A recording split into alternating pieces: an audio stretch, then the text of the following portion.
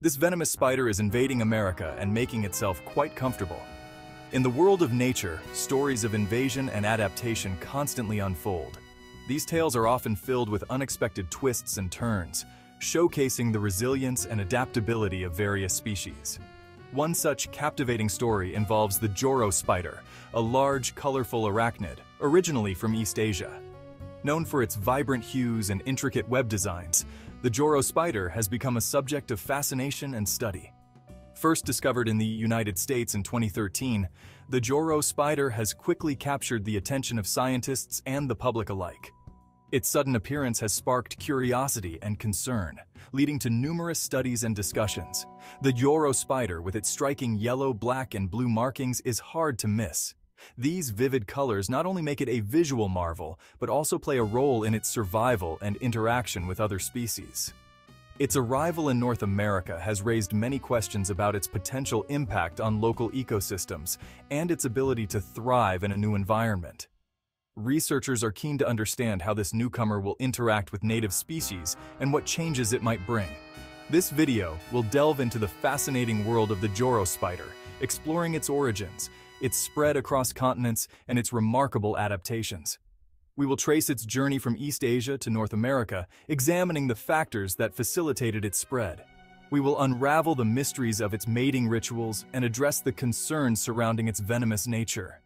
Understanding these aspects is crucial for assessing the potential risks and benefits of its presence in new habitats.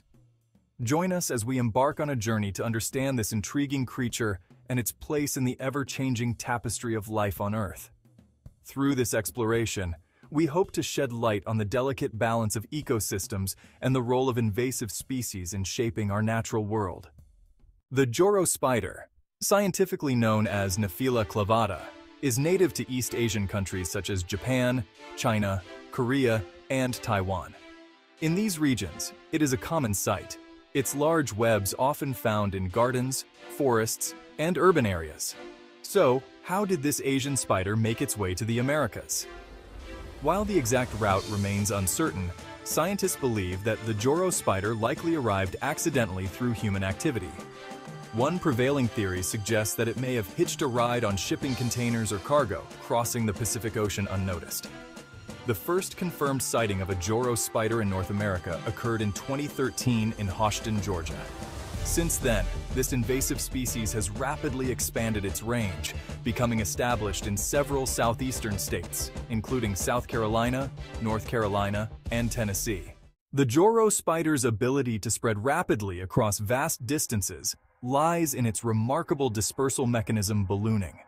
This fascinating behavior, common to many spider species, allows these tiny creatures to travel using air currents. Joro spiderlings, shortly after hatching, climb to elevated positions and release long strands of silk known as gossamer. These silken threads catch the wind, carrying the spiderlings aloft like miniature kites. This aerial dispersal method allows Joro spiders to cover significant distances, sometimes hundreds of miles, and reach new territories. While most ballooning journeys are relatively short, some spiders have been known to travel impressive distances, even crossing oceans. The success of Joro spiders in colonizing new areas is not solely due to their ballooning abilities. Several other factors contribute to their impressive dispersal capabilities. One crucial factor is their high reproductive rate. Female Joro spiders can produce egg sacs containing hundreds of eggs, ensuring a large number of potential colonizers. This reproductive prowess, combined with their ability to disperse widely, allows Joro spiders to establish populations in new environments rapidly. Another factor contributing to their success is their adaptability to various habitats. Joro spiders are not picky about their surroundings and can thrive in diverse environments, from forests and gardens to urban areas and agricultural lands. Joro spiders in new environments.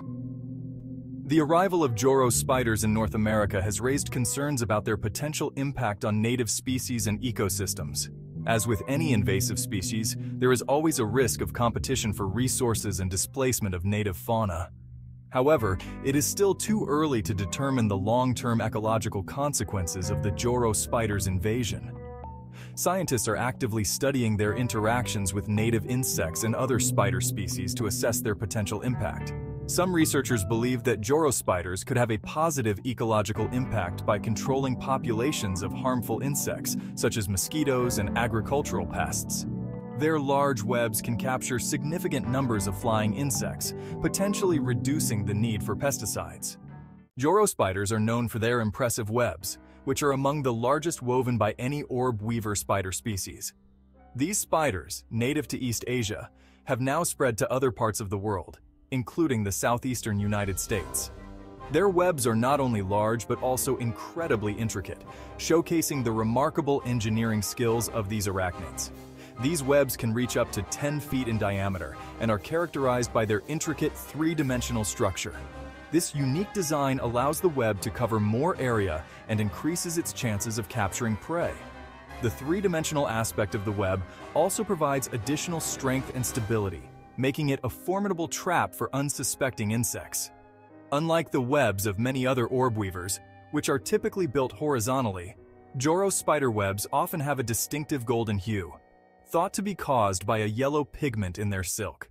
This golden color is not just for show, it plays a crucial role in the spider's survival strategy.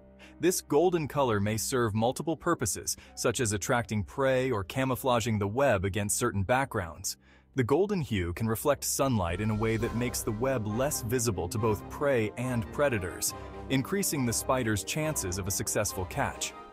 The complex structure of Joro spider webs, with their multiple layers and support strands, makes them remarkably strong and resilient. These webs are designed to withstand various environmental conditions, from strong winds to heavy rain, ensuring that the spider's trap remains effective. These webs are capable of withstanding considerable weight and can even trap small birds or bats on occasion.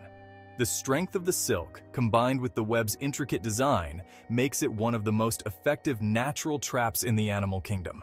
This remarkable feat of nature highlights the incredible adaptability and ingenuity of the Joro spider. One of the most remarkable aspects of the Joro spider's invasion is its ability to adapt to the climate of the southeastern United States. This region, known for its hot, humid summers and relatively mild winters, presents a unique set of challenges for any species not native to it. Despite originating from regions with milder winters, these spiders have shown a surprising tolerance for colder temperatures. This resilience is particularly noteworthy because it allows them to expand their range far beyond what scientists initially predicted. Researchers believe that Joro spiders may be able to survive freezing temperatures by producing an antifreeze compound in their bodies, similar to some insect species. This compound prevents ice crystals from forming in their tissues, which would otherwise be lethal. This adaptation allows them to withstand the occasional frost and survive in regions where they were once thought to be incapable of living. It's a fascinating example of how nature finds a way to persist, even in the face of seemingly insurmountable odds. The Joro spider's adaptability, combined with its other survival strategies, suggests that this invasive species is likely here to stay. Their ability to thrive in diverse environments makes them a formidable presence in their new habitats. As scientists continue to study its behavior and ecological impact, we can gain a better understanding of how to coexist with this fascinating newcomer. By learning more about their life cycle, feeding habits, and interactions with native species, we can develop strategies to manage their population and mitigate any negative effects on local ecosystems. The mating rituals of Joro spiders are as fascinating as their dispersal mechanisms and web-building skills. Like many spider species, Joro spiders exhibit sexual dimorphism, meaning that males and females differ significantly in size and appearance. Male Joro spiders are much smaller than their female counterparts, often measuring only a fraction of their size. They are also less colorful, with a more subdued brown or tan coloration. During mating season, male Joro spiders embark on a perilous quest to find a mate. Once a male locates a female's web, he must approach cautiously to avoid being mistaken for prey. He will typically vibrate the web in a specific pattern, signaling his intentions to the female. While Joro spider bites are venomous, they are not dangerous to humans or pets. These spiders will only bite if they feel threatened. The Georgia Department of Agriculture states that their venom is similar to other orb weaver spiders, causing no significant harm to humans. Any bite might result in minor redness and swelling, similar to a bee sting. So what should you do if you spot a Joro spider or any other common household spider? Instead of killing this invasive species, be curious about them. Check on it every few days. Show your children. They're fascinating to observe. If you want to see them in action, toss an insect into the web. Remember, don't kill spiders or any other creatures without a good reason. We all have a role to play in the ecosystem. Thanks for watching. Don't forget to like, comment, and subscribe for more nature insights.